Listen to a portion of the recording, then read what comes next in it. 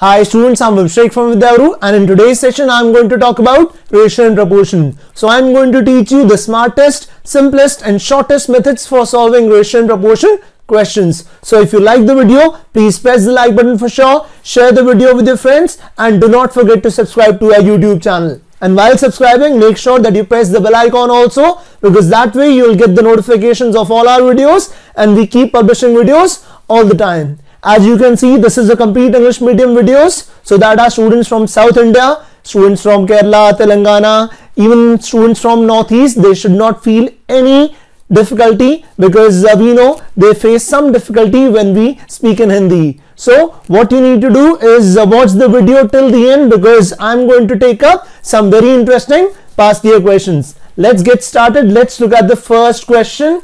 Let's see what it says. Read the question with me. Total cost of making a toy is 3 times the cost of material. So there is some raw material, sure, and the total cost is 3 times the cost of raw material. The cost of material changes in the ratio 5:12. The material is changing, the cost of the material is changing in the ratio 5:12, and the production cost, students, it is changing in the ratio 4:5. Find the total cost of the toy. Now, cost of the toy was ₹6 earlier. We have to find out the total cost of the toy now. So now let's look at how to find out the answer. We have been given that the ratio of the material is changing earlier. Students, earlier the ratio was something, now it is different, and what is it? 5:12. Yes, it is 5:12. Sure. And what about the production cost? What is the ratio? The production cost, students, is changing in the ratio 4:5. It is changing in the ratio 4:5. We have to find out the cost of the toy. Now, the cost of the toy earlier was ₹6. The total cost includes material cost and the production cost. The total cost was ₹6 earlier. And we have been given that the cost of the material is 1/3. The total cost is 3 times the cost of material. So if total cost was ₹6, the cost of the material, students, the cost of the material will be 1/3. That means the cost of the material was ₹2 earlier. Sure. Now let's look at the ratio. If the cost of the material was ₹5 earlier, now it has become 12. So 5 becomes 12.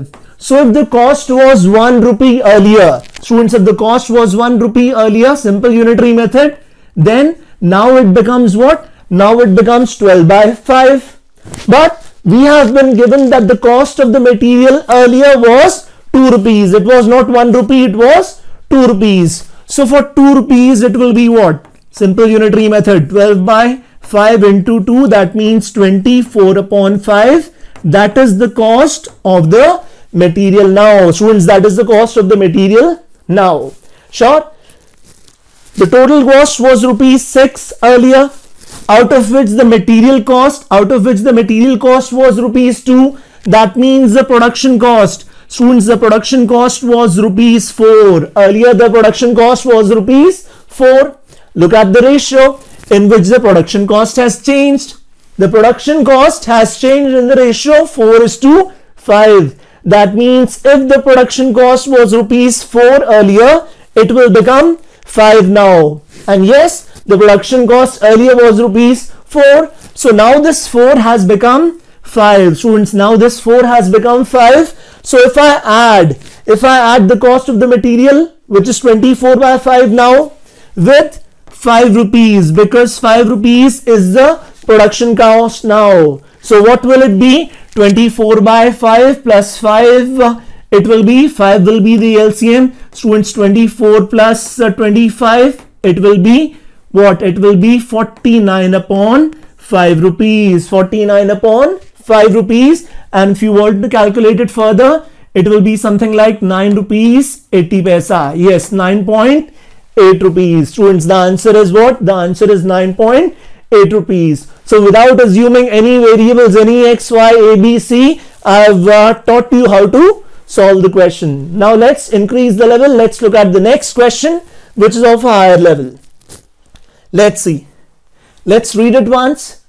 Total expense. Students, the total expense for conducting a show comprises two parts. There is a fixed part and there is another part which depends on the number of artists. So in this show we are calling some artists, we are inviting some artists, they are performing. Okay, the expense is rupees 650 for 7 artists and rupees 970 for 11 artists. That means when we call 7 artists, what is the total expense? The total expense of conducting the show is rupees 650. When we call 11 artists, what is the total cost of conducting the show? The total cost of conducting the show is 970. We have to find out the expense when we call 18 artists in the show. Students, you have to understand one thing carefully, and if you understand that, the question will be very easy to comprehend. There is a fixed component. There is a fixed component and it does not change. The fixed component, the fixed cost is not going to change. So whatever change is happening, it is because of the variable component which is depending on the number of artists. Sure? So when the number of artists was 7, the cost was 650. When the number of artists becomes 11, the cost becomes 970. So when we increase, students, when we increase the number of artists from 7 to 11, the cost goes up from 650 to what? It becomes 970. Look at the question, it becomes 970. So whatever increase is there, it is because of the number of artists. It is because of this variable cost. It is because of the cost associated with increasing the number of artists. So how many artists have we increased? We have increased 4 artists, sure. And the cost has increased by how much? Students, 650 is getting subtracted from 970. What does it turn out to be? It turns out to be, students, it turns out to be 320. Sure. So when we increase the number of artists by 4, the variable cost increases by 320. That means per artist, for one artist, the variable cost is what? 320 by 4. That means the variable cost per artist is rupees 80. The variable cost which changes with the number of artists, that is rupees 80 for every artist. Sure. Now what happens? Look at the question. When we called 7 artists, the total cost was 650. But what was the variable cost? When we called 7 artists, students, the variable cost was 80 into 7. Because per artist, we have to invest 80 rupees. So for 7 artists, how much do we have to invest? 80 into 7. That means 560. Sure. That is the variable component. That is the variable part. Sure. That was the variable cost. Now the total cost was 650 because we have been given that there is a fixed part. Look at it carefully. There is a fixed part. So the fixed part was how much? Students, the total cost was 650 in case of 7 artists, out of which the variable cost of calling the artist was 560. So 560 will be subtracted from 650. We are left with 90 rupees. So this 90 was the fixed part. It does not change. Even if you call one artist, it remains the same. So we have to find out the expense in case of 18 artists. Sure. So there is 90 rupees, which is the fixed cost. Sure. 90 rupees will be the fixed cost, students. And there will be a variable cost. For 18 artists, what will be the variable cost? Very simple.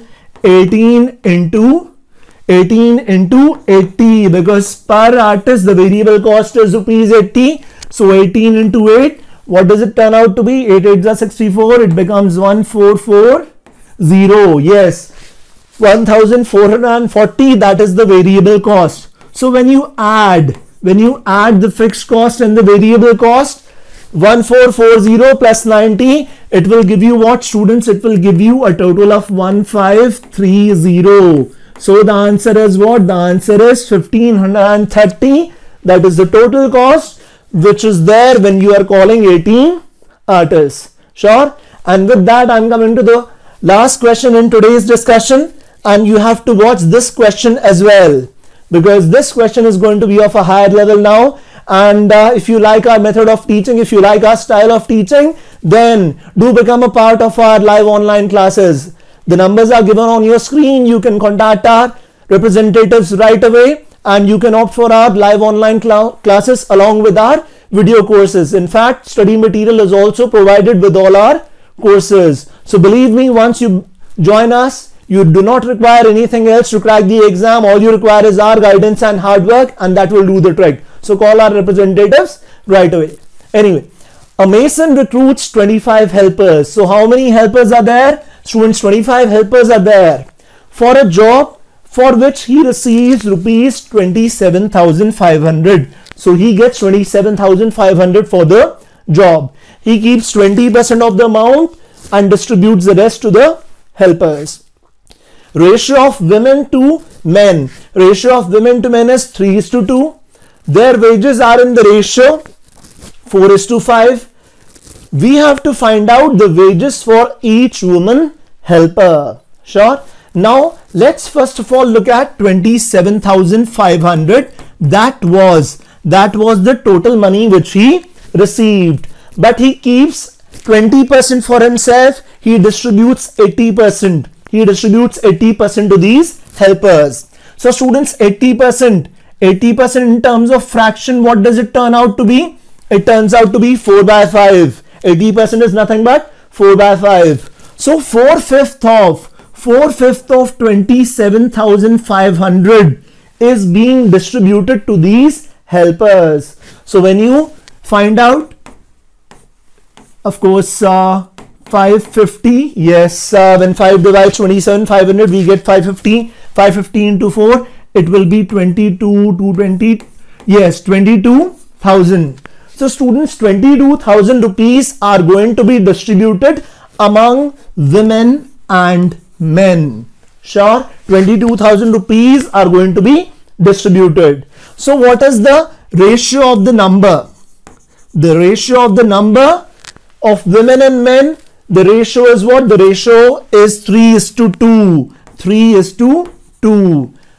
And there is a ratio in terms of wage rate also. Their wage rate is in the ratio 4:5. Look at it. The wage is in the ratio 4:5. So 4:5. Sure. That will tell you, students, now these ratios will tell you how much is the total money being given to women and how much is the total money being given to men. So out of this 22,000, some money is going to men, some money is going to women. So what is the ratio? Let's see.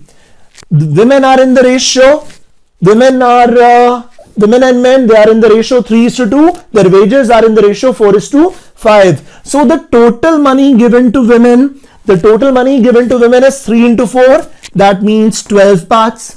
The total money given to men is what? 2 × 5. That means 10 parts. So 12:10. 12:10. This ratio represents the total money that is going to women and the total money that is going to men. That means this 22,000, students, this 22,000 is getting distributed in the ratio 12:10. So 12 parts to women and 10 parts to men. Very simple. 12 parts to women, 10 parts to men. So what is the total? 12 and 10, what is the total? The total is 22 parts. So 22 parts is equal to 22,000. Sure, so now it is very easy. One part is equal to 1,000. One part is equal to 1,000. So what is the total money being given to women? The total money being given to women is 12 parts. So 12 parts will become what? 12 parts will become 12,000. That is the total money that women are getting. But we have to find out the money that is being paid to each woman helper. One woman helper gets how much? A total of 12,000 is being given to women. So we will have to find out the total number of women first.